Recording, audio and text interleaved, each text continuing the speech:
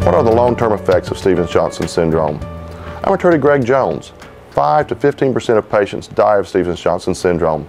Because it is an adverse reaction, patients can recover completely if they survive the initial danger. However, the syndrome can still cause permanent disabilities.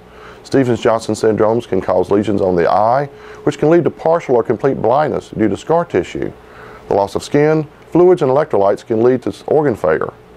When the patients recover, they are generally sent to physical therapy and permanently forbidden from taking the medication that caused the syndrome.